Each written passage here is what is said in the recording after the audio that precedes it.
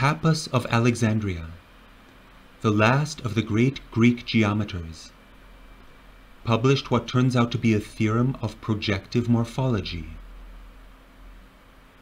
Choose 2 lines in a plane, here violet, and choose 3 points in each.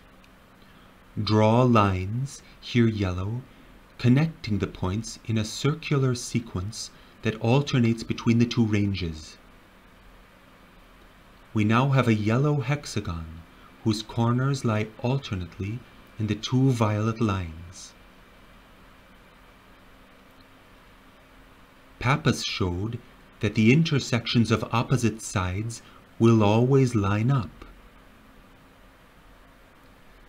To figure out which sides are opposite in a tangled hexagon like this, you either count your steps or label the points and then refer to the handy bourgeois hexagon included here for people who are still emerging from a Greco-Roman mindset. Here is a proof. As demonstrated in the installment about perspective and projection, any 2 groups of 3 points can be associated by a projectivity. Label the points accordingly. Connect any 2 of the points, say A and B, with their projections, but crosswise. These are known as cross lines.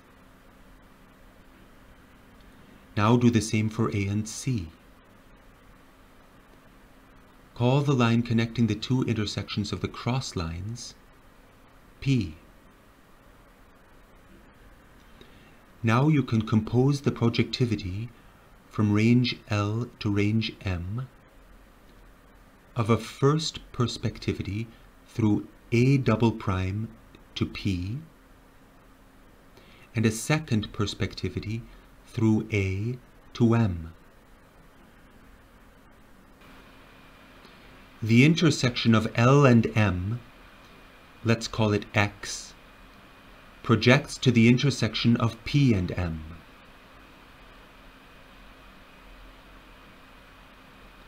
Now suppose we had drawn P differently. Suppose we had used the cross lines of A and B as we have, and B and C instead of those of A and C. Would we get a different line P? No, P would remain the same since it would still lie in the same intersection of the cross lines A and B and also in X double prime. In the installment about projection, we proved that once 3 correspondences are set, all are. So X double prime will stay put. In other words, the intersections of all 3 pairs of crosslines, and indeed of all pairs of crosslines in a projectivity, are collinear. This is known in projective morphology as the cross-line theorem, and Pappus's hexagon is an instance of it.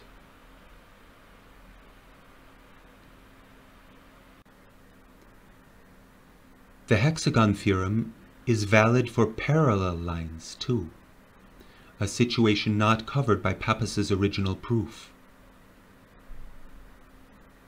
Feel free to construct some more examples just to see that it always works. For instance, if you relabel the points, you get a different red line.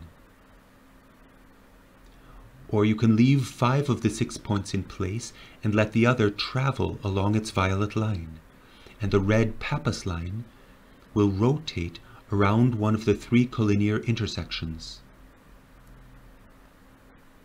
If the point passes all the way through the infinite distance and returns again from the other side, how much do you suppose the Pappus line will rotate?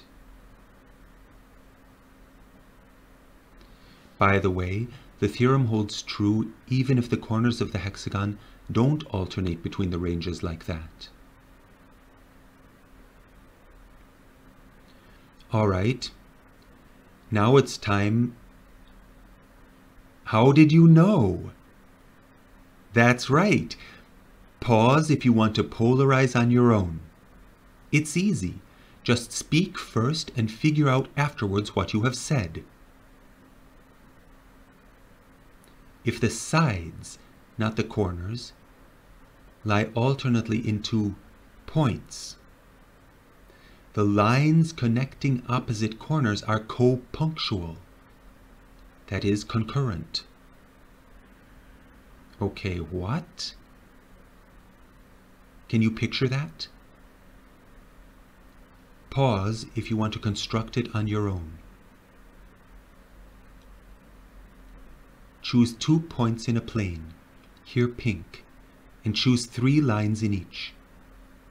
Find 6 points connecting the lines in a circular sequence that alternates between the 2 pencils. We now have a blue hexagram whose sides lie alternately in the 2 pink points. According to the law of polarity, the lines joining opposite corners will always line up.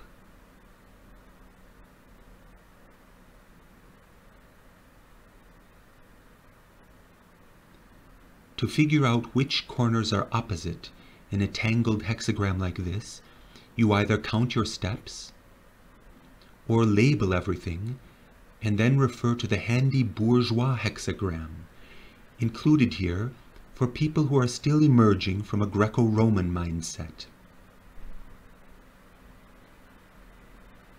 Here is a proof. As demonstrated in the installment about perspective and projection, any 2 groups of 3 lines can be associated by a projectivity. Label the lines accordingly. Mark the points connecting any 2 of the lines, say A and B, with their projections, but crosswise. These are known as cross points. Draw the line connecting them. Now do the same for A and C. Call the intersection of the 2 connectors of the cross points P. Now you can compose the projectivity from pencil L to pencil M of a first perspectivity through A double prime to P and a second perspectivity through A to M. The connector of L and M, let's call it X, projects to the connector of P and M.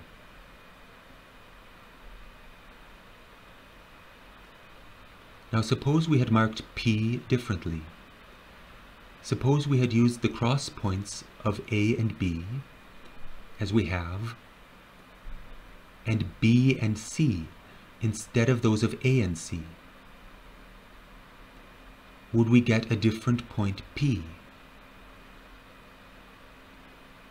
No, P would remain the same, since it would still lie in the same connector of the cross points of A and B, and also in X double prime.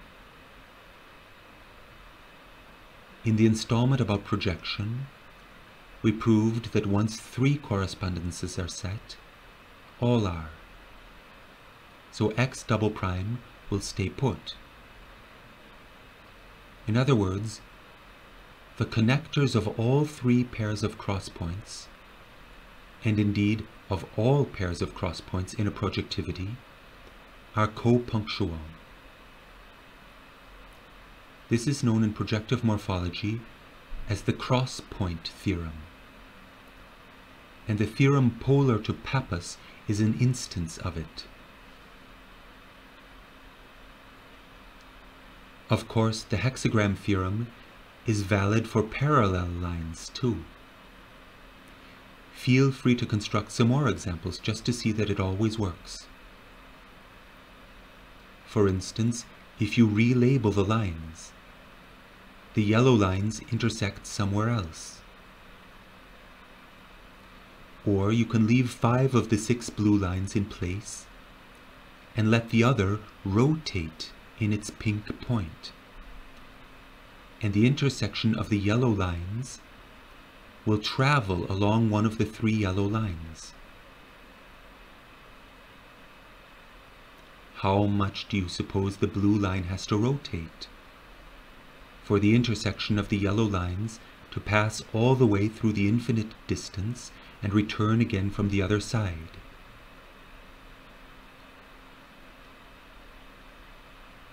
By the way, the theorem holds true even if the sides of the hexagram don't alternate between the pencils like that. Do all hexagons behave like those of Pappus, with opposite sides meeting in 3 collinear points? Certainly not. Do any, other than those whose corners lie in 2 lines? Actually, yes. Namely, all hexagons lying on conic sections. That's right. Those 2 lines are a degenerate conic. And the theorem of Pappus is a special case of a more general truth.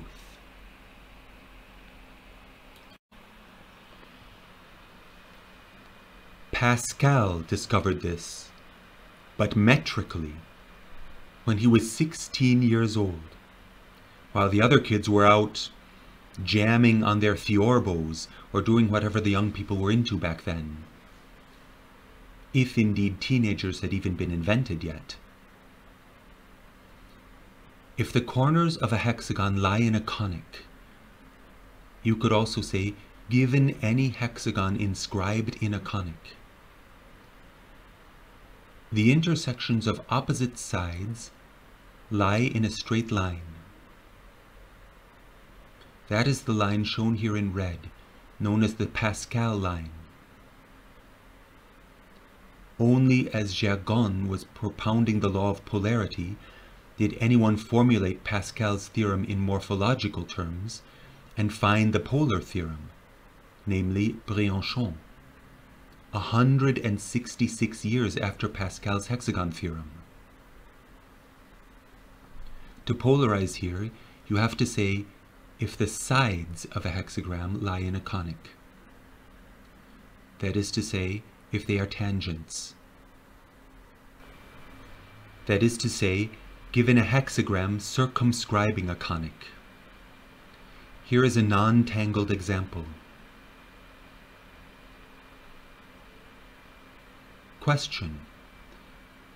Since Pascal is a generalization of Pappus, and Brianchon is the polar theorem to Pascal, shouldn't Brianchon be a generalization of the polar theorem to Pappus? Answer: yes. So in the polar theorem to Pappus, do the 6 lines in 2 points also all lie tangent to some kind of degenerate conic? Yes, indeed. They are all tangents to the 2 ends of an ellipse so narrow it is flattened out to a mere line segment, or to an equally narrow hyperbola.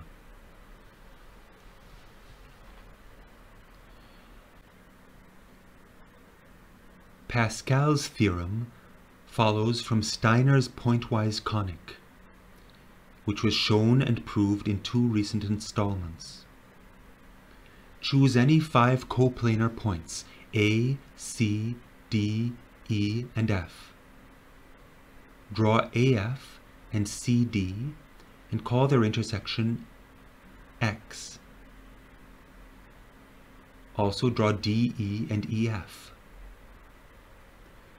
Choose any new line in A and project it from A to DE to X to EF to C.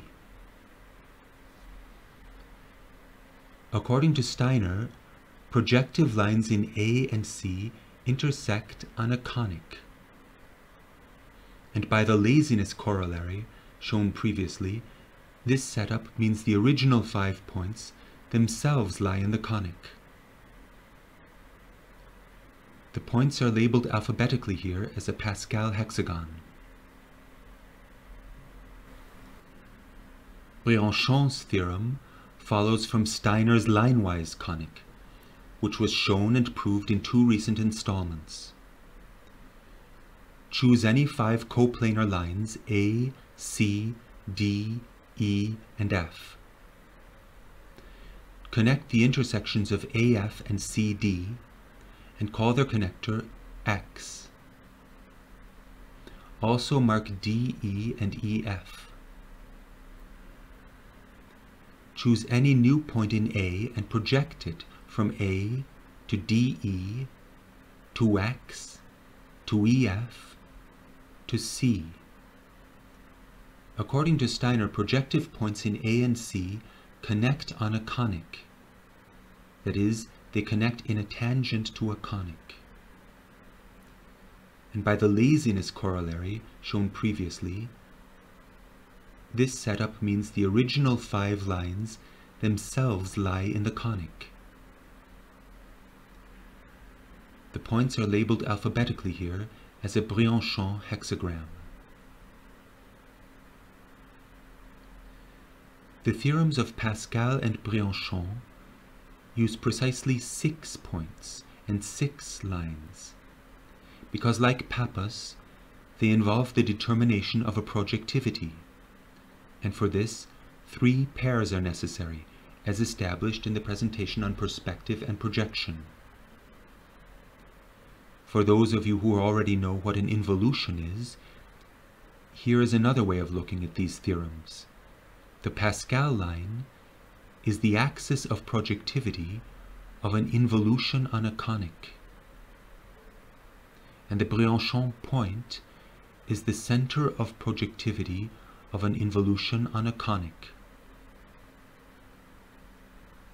Note that, of course, with Brianchon's theorem, relabeling the sides of the hexagram will again give you a different point of intersection of the principal diagonals. In fact, it will give you 60 such Brianchon points. Here are the Brianchon points of the regular hexagram. There are fewer than 60 because with all that symmetry some of them coincide.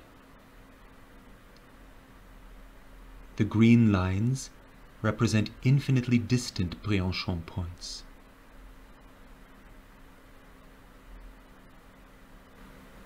And here are the Pascal lines of the regular hexagon.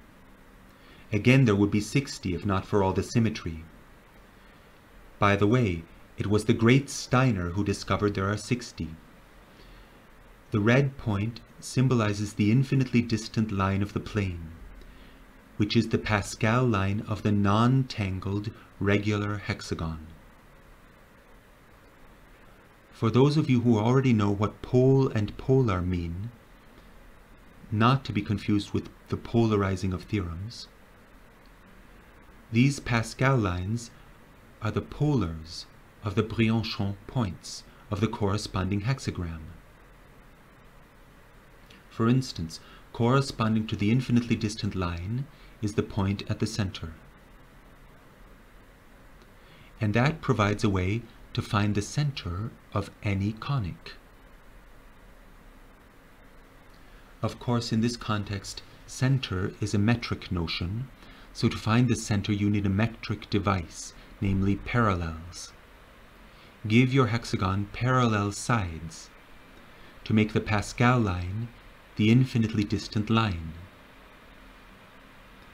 Then construct the corresponding Brianchon hexagram, consisting of the tangents at the corners of the hexagon. Oh, you don't know how to construct a tangent to a given tangent point on a conic? With the help of Pascal's theorem, it's easy. Draw a line truncating the hexagon to a pentagon, and label the pentagon as a hexagon. The side at the double point will be the tangent. Next, draw the line connecting the intersection of FA and CD with the intersection of BC and EF, which in this case is infinitely distant. In other words, this is the line connecting intersections of opposite sides, also known as the Pascal line of the new 5-cornered hexagon. So where the Pascal line meets DE, so does AB. And there is the tangent. Eventually, you have the whole circumhexagram. And no, its sides are not likely to be parallel.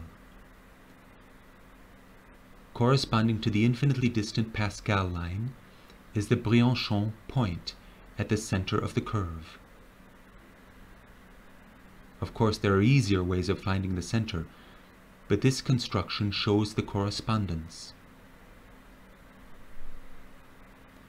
Just for shock value, here is the result of this construction when carried out on a parabola. The orange segments are a tangled Pascal hexagon with parallel sides. The blue tangents are the corresponding tangled Brianchon hexagram, and the red parallels intersect at the Brianchon point, which is the center of the parabola. The center is actually on the parabola. It is in fact the point where the parabola lies tangent to the infinitely distant line, way off to the right and to the left. Deal with it.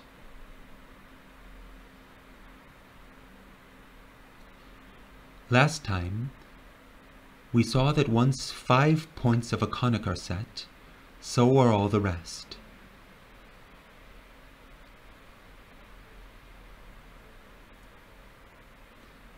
And that likewise, once 5 lines of a conic, which is to say tangents, are set, so are all the rest.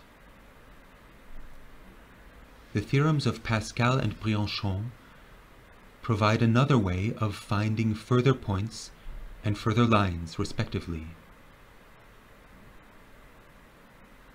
Given 5 points in a plane, find more on the same conic. If 2 of the 5 are infinitely distant, the conic is a hyperbola. The idea is to find a 6th point, here F, such that the resulting hexagon fulfills Pascal's theorem. One intersection of opposite sides is available right away. In that intersection, draw any line to be the Pascal line. Where BC meets the Pascal line, so does EF.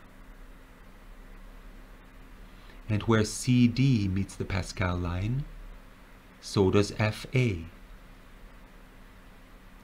So now we have EF and FA, and obviously they intersect in F. To find more points of the curve, erase all but the first 2 lines, choose a different Pascal line, and repeat the same procedure.